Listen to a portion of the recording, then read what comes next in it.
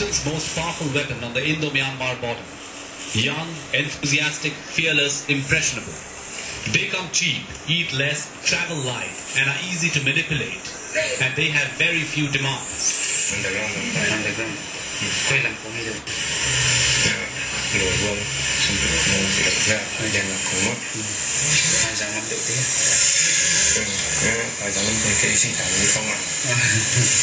"17-year-old Moiru is one of the hundreds of children recruited by militant outfits here.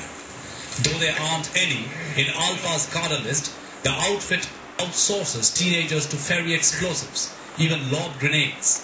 Last year, 2 boys carrying explosives for Alpha were blown up in Ccpur. But others like the NSCN, the UNLF, the PLA, openly recruit children.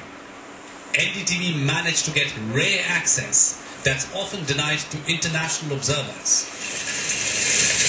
The boys demonstrate their combat skills. The smallest boys are placed closest to the enemy because, say their leaders, they are the most fearless. And when they are not, they are given helpful doses of drugs.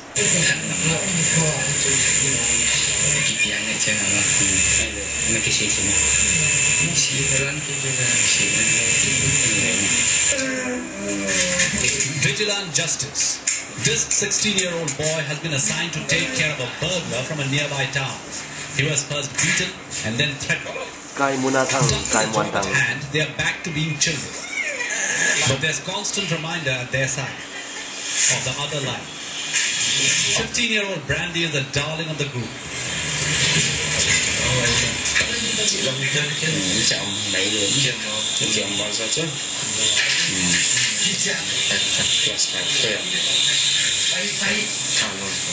That's pretty much what all the boys tell us. They'll kill anyone their commander asks them to kill.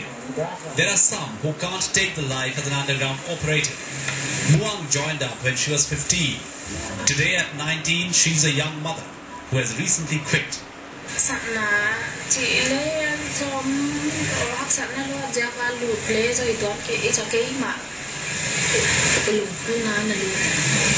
Girls are particularly at risk of rape and abuse. Still, several outfits find them useful.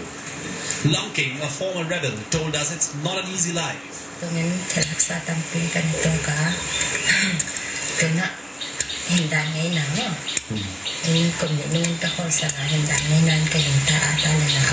Personally, I feel very sorry for children who enter into militancy at an early age, as they are not physically and mentally prepared. If it goes on like this, our society or our nation as a whole can be in jeopardy. Some of the boys carry photographs of their girlfriends back home. Someday they hope to return. Many of them even went to school. But then they were convinced that the gun was a better tool against a society that would give them little.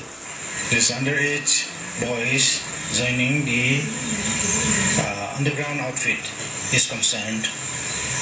I really feel that it is very unfortunate.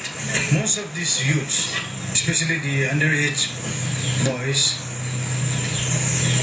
are helpless in the sense that some have been compelled to.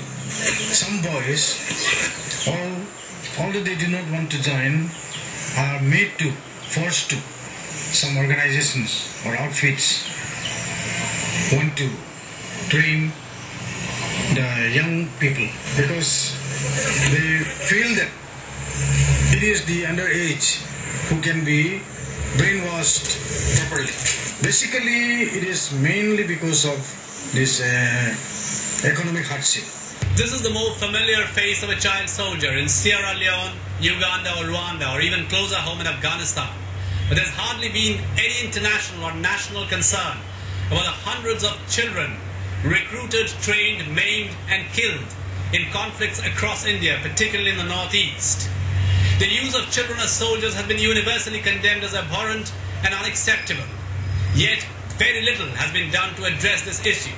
For example, has the Indian government ever raised this issue with NSCN, one of the militant groups? It has been in ceasefire agreement for years. With Kaimuanthang in Manipur, for NDTV.